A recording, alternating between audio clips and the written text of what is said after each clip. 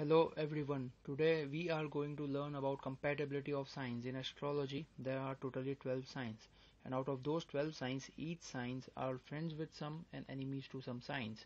And to know compatibility of each sign is important for matchmaking.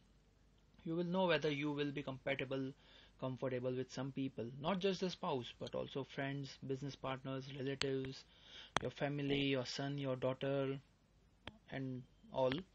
You can test it among people you know, and you will realize that the closest people in your life are the zodiac signs which are compatible with your sign. You just click with some people mainly because your planets match with them. So today we will start with Aries as it is the first sign, and let's look at the compatibility of Aries with all other signs. The basic rule of compatibility is that you are always compatible with your own sign. So Aries folks are compatible with their own sign, that's Aries. Now apart from their own sign, they are compatible with fourth from your sign, 7th and 10th, because 1, 4, 7 and 10 are known as the Kendra houses, or in English it is called as the quadrant houses, which are also called as pillars in astrology and are most important houses.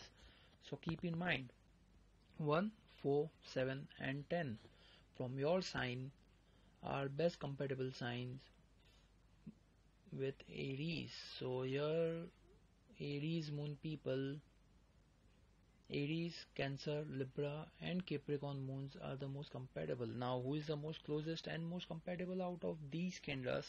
For that you need to check the lordship of each signs. So as Aries and Aries both come under the lordship of Mars, so that becomes the best match. And then we can see Cancer, which is ruled by Moon, being a friend of Mars. Cancer is the most compatible sign for Aries, apart from your own zodiac sign, of course.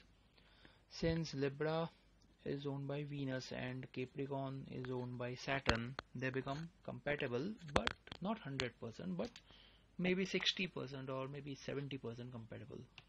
Now we will see the worst compatible signs for Aries folks. So rule is 2nd, 6th, 8th and 12th from your signs are worse for you, since these houses are trouble making houses.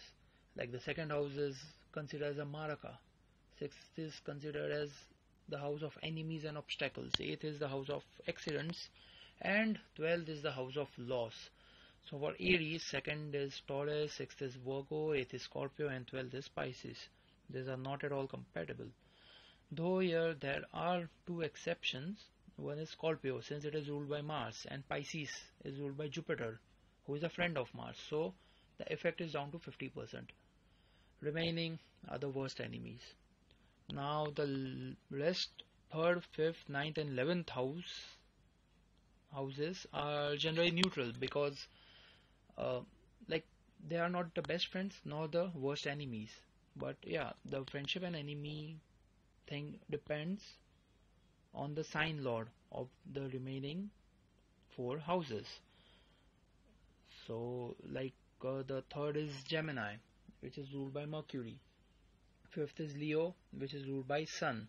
So Mercury is enemy of the Mars, but Sun is a friend of Mars. So Leo is compatible, but Gemini or Gemini is enemy.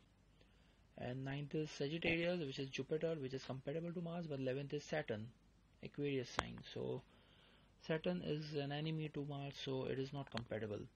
So you can test like this way. And yeah, this was compatibility of Aries with all other signs. I have tested it on moon signs and it has worked for me always, all the time. You can try it with the sun signs too, and let me know your observation in the comment section. Thanks for watching. Please like and subscribe and do comment. I will reply to all the comments possible. I would love to interact with you guys and know your observations regarding this. So thank you.